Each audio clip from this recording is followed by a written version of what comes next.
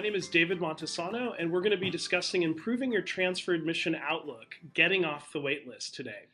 Let's look at colleges' needs in general, right? So they're not looking for angular students or well-rounded necessarily. They want people that meet their needs and provide diversity.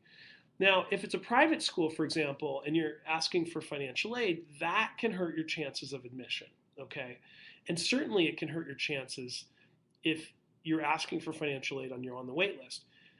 So if you're on the wait list and there's a person who needs financial aid and there's one who doesn't, the person who doesn't need it is probably going to have the advantage going in to a private school because they're so worried about their endowment and they really want to kind of conserve their institutional monies.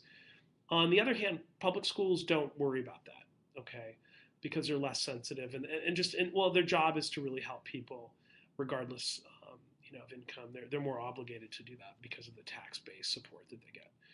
Okay, doesn't look like it. Any other questions? I'll give somebody one more chance here if there are any others.